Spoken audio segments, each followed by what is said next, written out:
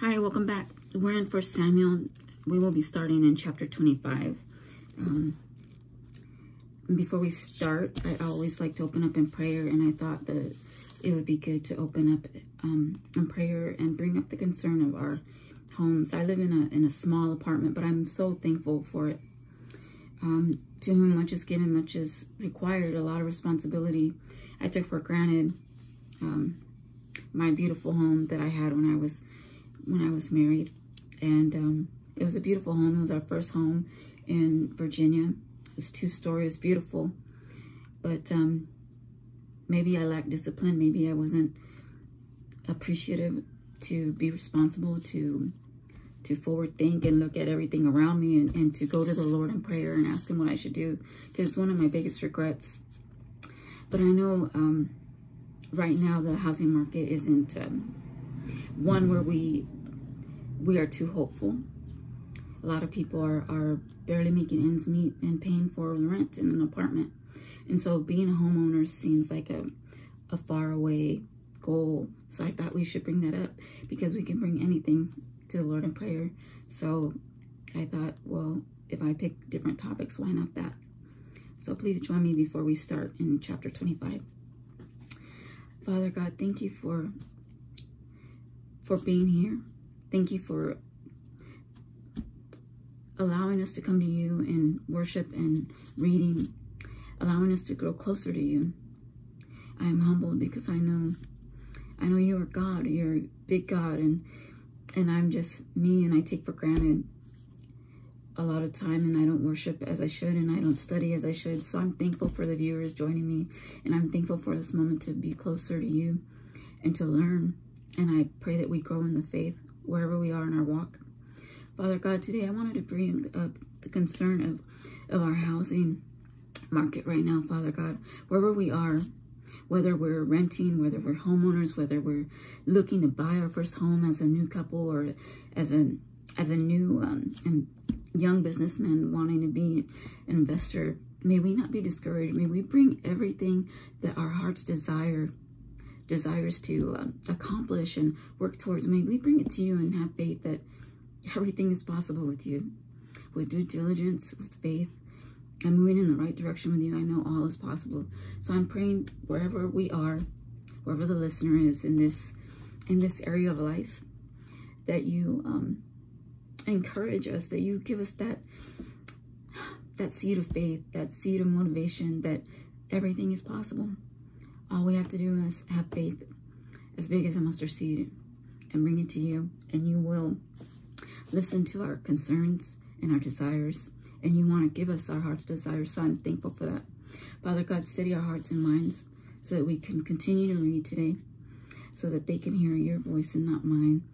May we be able to receive a message, understand it, and one day share it. I give you all the thanks and glory. In Jesus' name I pray. Amen. Sorry if that was a little long-winded. So we're in chapter 25, the death of Samuel. Excuse me, touching my face. The death of Samuel. This morning we read about where Samuel and where Saul and David had come to an understanding. David was at a point where he could literally kill. He could take out Saul, and he cut a piece of his robe to show him, like, look, I could have done that, but he didn't, and he showed him mercy. And so there was an agreement there. There was peace. And so that's where we left off this morning. So let's begin. Then Samuel died, and the Israelites gathered together and lamented for him and buried him at his home in Ramah. And David arose and went down to the wilderness of Paran, David and the wife of Nabai. Now there was a man in Maon whose business was in Carmel, and the man was very rich. He had 3,000 sheep and 1,000 goats, and he was shearing his sheep in Carmel. The name of the man was Nabal, and the name of his wife was Abigail, and she was a woman of good understanding and beautiful appearance. But the man was harsh and evil in his doings. He was of the house of Caleb. When David heard in the wilderness that Nabal was shearing his sheep, David sent 10 young men, and David said to the young men, go up to Carmel Go to Nabal and greet him in my name. And thus you shall say to him, who lives in prosperity, peace be to you, peace to your house, and peace to all that you have. Now I have heard that you have shearers. Your shepherds were with us, and we did not hurt them, nor was there anything missing from them all the while they were in Carmel. Excuse me, I have a lozenge. And I feel like I'm doing too much right now, so sorry about that. Let's continue. We're in verse 7. Now I have heard that you have shearers. Your shepherds were with us, and we did not hurt them, nor was there anything missing from them all the while they were in Carmel. Ask your young men, and they will tell you. Therefore let my young men find favor in your eyes, for we come on a feast day. Please give whatever comes to your hand to your servants and to your son David. So when David's young men came, they spoke to Nabal according to all these words in the name of David, and waited. Then Nabal answered David's servants and said, who is David, and who is the son of Jesse? There are many servants nowadays who break away, each one from his master. Shall I then take my bread and my water and my meat that I have killed from my shearers, and give it to men when I do not know where they are from? That's surprising, because David is well known, and he took out Goliath and the defeat with the Philistines, and the Israelites celebrated him. So it's an example of how mean or nasty this man is in his reply. He's like, I don't know you. Why would I share my food with you? So David's young men turned on their heels and went back. And they came and told him all these words. Then David said to his men, every man gird on his sword. So every man girded on his sword, and David also girded on his sword. And about 400 men went with David, and 200 stayed with the supplies. Now one of the young men told Abigail, Nabal's wife, saying, look, David sent messengers from the wilderness to greet our master, and he reviled them. But the men were very good to us, and we were not hurt, nor did we miss anything as long as we accompanied them. When we were in the fields, as long as we accompanied them when we were in the fields. They were a wall to us both by night and day, all the time we were with them keeping the sheep. Now therefore, know and consider what you will do, for harm is determined against our master and against all his household, for he is such a scoundrel that one cannot speak to him. So very impatient, very curt. Then and aggressive, he sounds like. Verse 18. Then Abigail, remember she's pleasing to the eye, and she's beautiful, his wife. Then Abigail made haste and took 200 loaves of bread, 2 skins of wine, 5 sheep already dressed, 5 seahs of roasted grain, and 100 clusters of raisins, and 200 cakes of figs, and loaded them on donkeys. And she said to her servants, go on before me. See, I am coming after you. But she did not tell her husband Nabal. So it was as she rode on the donkey that she went down under cover of the hill. And there were David and his men coming down toward her, and she met them. Now David had said, surely in vain I have protected all that this fellow has in the wilderness, so that nothing was missed of all that belongs to him, and he has repaid me evil for good. May God do so, and more also to his enemies, to the enemies of David, if I leave one male of all who belong to him by morning light. So he's just bringing to our attention that this man is forgetting that David fought for him, maybe not directly, but he stood to gain for David fighting and protecting it. Even though they were in the wilderness, he protected the land, if you will. So may God do so, and more also to the enemies of David, if I leave one male of all who belong to him by morning light. So now when Abigail saw David, she dismounted quickly from the donkey, fell on her face before David, and bowed down to the ground. So she fell at his feet and said, on me, my lord, on me let this iniquity be, and please let your maidservant speak in your ears, and hear the words of your maidservant. Please let my lord regard this scoundrel Nabal, for as his name is, so is he. Nabal is his name, and folly is with him. But I, your maidservant, did not see the young men of my lord whom you sent.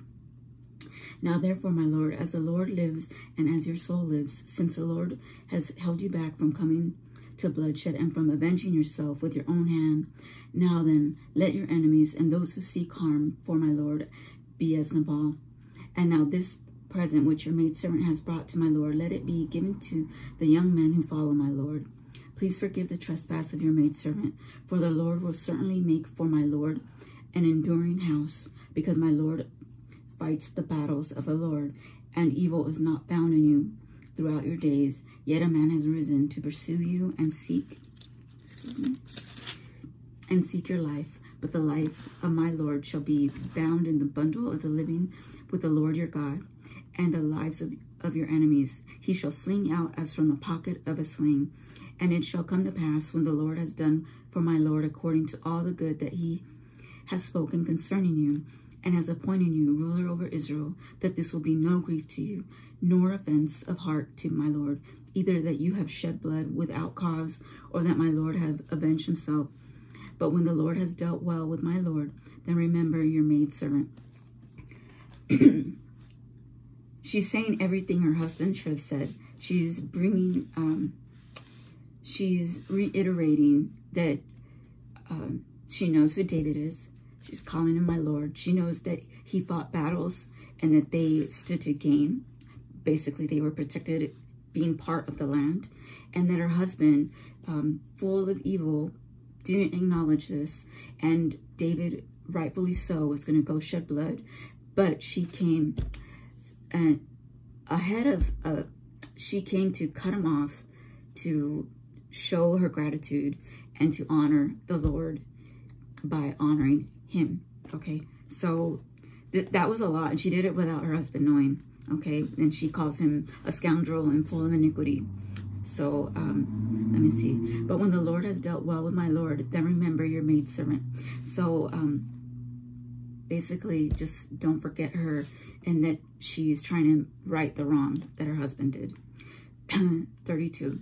Then David said to Abigail, Blessed is the Lord God of Israel, who sent you this day to meet me. And blessed is your advice, and blessed are you, because you have kept me this day from coming to bloodshed, and from avenging myself with my own hand. For indeed, as the Lord God of Israel lives, whom has kept me back from hurting you, unless you had hurried and come to meet me, surely by morning light no males would have been left to Nabal. So David received from her hand what she had brought him, and said to her, Go up in peace to your house. See, I have heeded your voice and respected your person. I got chills from that, because it's such a big deal. She's a woman, and she's approaching David, who is meant to be king, you know, and all of his armies. I couldn't do it. So for him to say that David received her hand, what she had brought him, and said to her, Go up in peace to your house. See, I have heeded your voice and respected your person. I think that that's amazing. Now Abigail went to Nabal, and there he was holding a feast in his house, like the feast of a king. And Nabal's heart was merry within him, for he was very drunk. Therefore she told him nothing, little or much, until morning light. So it was in the morning, when the wine had gone from Nabal, and his wife had told him these things, that his heart died within him, and he became like a stone. Then it happened after about 10 days that the Lord struck Nabal, and he died. So when David heard that Nabal was dead, he said, Blessed be the Lord, who has pleaded the cause of my reproach from the hand of Nabal, and has kept his servant from evil. For the Lord has returned the wickedness of Nabal on his own head. So the Lord took care of Nabal for him, so that David didn't have to shed blood, and return the wickedness of Nabal on his own head. Let's see. I'm so sorry. So when David heard that Nabal was dead, verse 39, he said, Blessed be the Lord, who has pleaded the cause of my reproach from the hand of Nabal, and has kept his servant from evil, for the Lord has returned this wickedness of Nabal on his own head. And David sent out and proposed to Abigail to take her as his wife. When the servant of David had come to Abigail at Carmel, they spoke to her, saying, David sent us to you to ask you to become his wife. Then she arose, bowed her face to the earth, and said, Here is your maidservant, a servant to wash the feet of the servants of my lord. So Abigail rose in haste and rode on a donkey, attended by 5 of her maidens, and she followed the messengers of David and became his wife. David also took Abinoam of Jezreel, and so both of them were his wives. But Saul had given Michal, his daughter, David's wife, to Palti, the son of Laish, who was from Galim. Saul had promised David a wife, and then he recanted, and he gave his daughter to somebody else. But that's okay, because David has 2 wives here. Chapter 26. David spares Saul a second time. Now the Ziphites came to Saul at Gibeah, saying, Is David not hiding in the hill of Hachilah, opposite of Jeshimon? Then Saul arose and went down to the wilderness of Ziph, having 3,000 chosen men of Israel with him, to seek David in the wilderness of Ziph. And Saul encamped on the hill of Hachilah, which is opposite of Jeshimon by the road. But David stayed in the wilderness, and he saw that Saul came after him into the wilderness. David therefore sent out spies and understood that Saul had indeed come. So David arose and came to the place where Saul had encamped, and David saw the place where Saul lay, and Abner the son of Ner, the commander of his army. Now Saul lay within the camp, with the people encamped all around him. Then David answered and said to Ahimelech the Hittite, and to Abishai the son of Zeruiah, brother of Joab, saying, Who will go down with me to Saul in the camp? And Abishai said, I will go down with you. So David and Abishai came to the people by night, and there Saul lay sleeping within the camp, with his spear stuck in the ground by his head, and Abner and the people lay all around him. Then Abishai said to David, God has delivered your enemy into your hand this day. Now therefore, please, let me strike him at once with the spear, right to the earth, and I will not have to strike him a second time.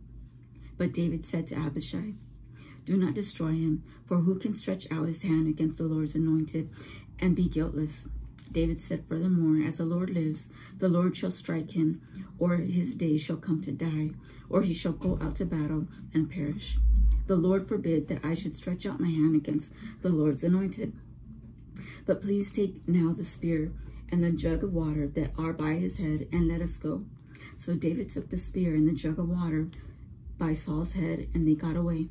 And no man saw or knew it or awoke, for they were all asleep, because a deep sleep from the Lord had fallen on them.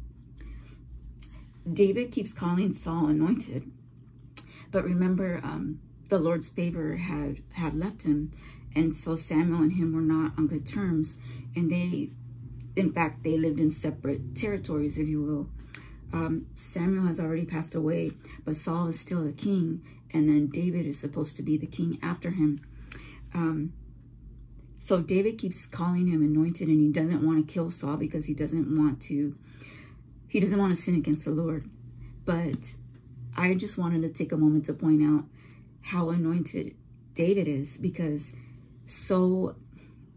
he was right there, and he could have took Saul out, and he cuts a piece of his garment and then shows it to him later, and they make a peace agreement, right? And so now again, nobody in the camp hears David and his brother that sneak into the camp, and they're all asleep. And right there, they could have taken the sword from Saul and just took him out. In fact, his brother said, I will take him out for you. And his brother arms. And David once again says no. So I see anointing on David's life and the favor of the Lord over Saul. He still may have the seat on the throne over the land, but his favor is not as what David's is. So let's continue. We're in chapter 26, verse 13. Now David went over to the other side and stood on the top of a hill, afar off, a great distance being between them. And David called out to the people and to Abner the son of Ner, saying, Do you not answer, Abner? Then Abner answered and said, Who are you calling out to the king? So David said to Abner, Are you not a man? And who is like you? Okay, I just wanted to make sure I didn't skip anything. Okay, no, I didn't.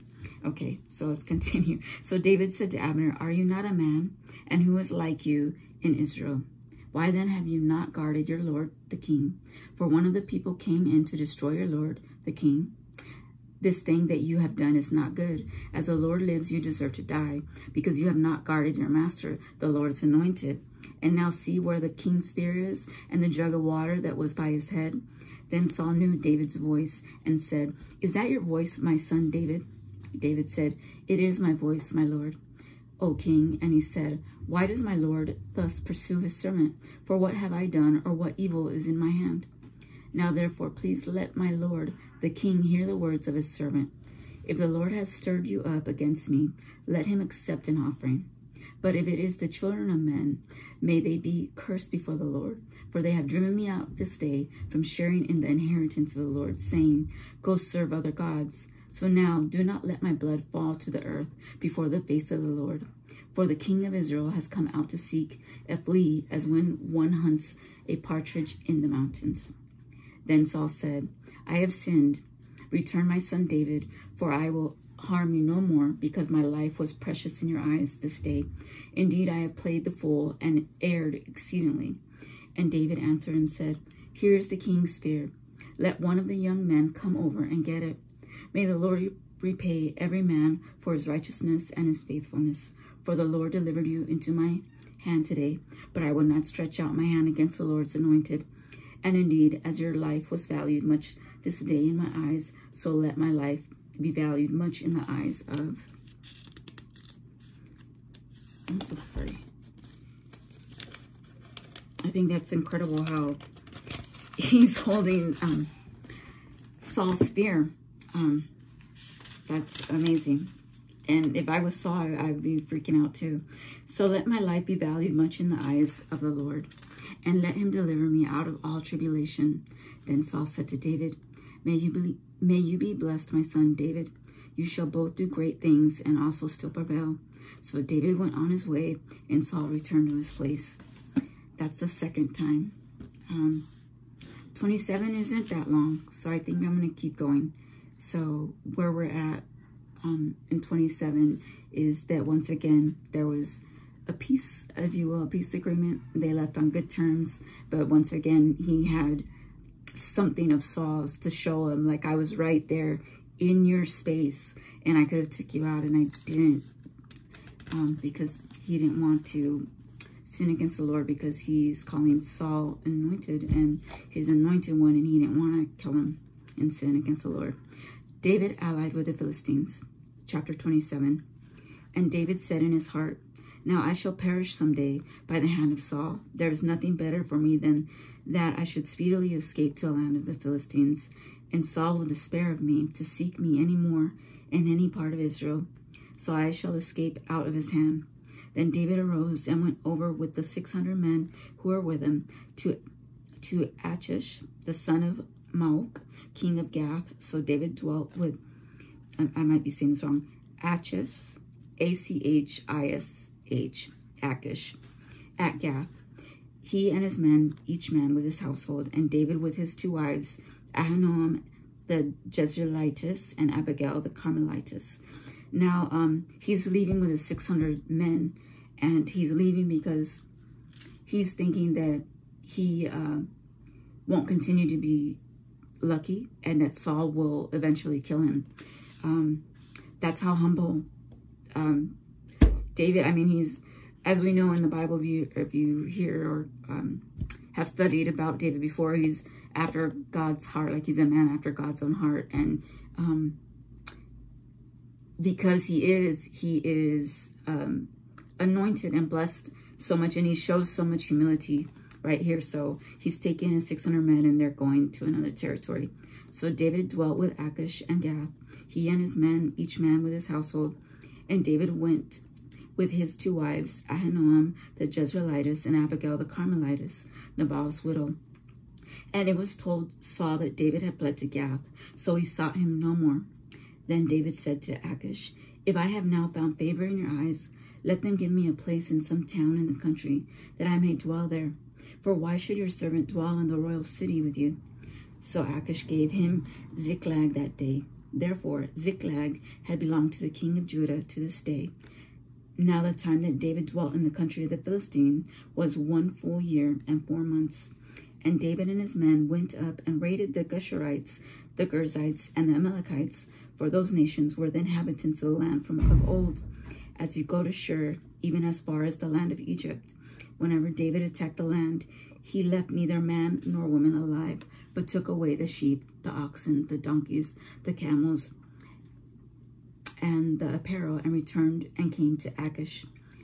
Then Achish would say, where have you made a raid today? And David would say, against the southern area of Judah, or against the southern area of the Jerahmeelites, or against the southern area of the Kenites. David would save neither man nor woman alive to bring news to Gath, saying, lest they should inform on us, saying, thus David did. And thus was his behavior all the time he dwelt in the country of the Philistines.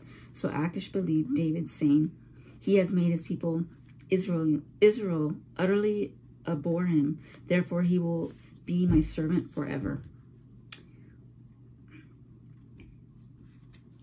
Where are we at? We're at 20.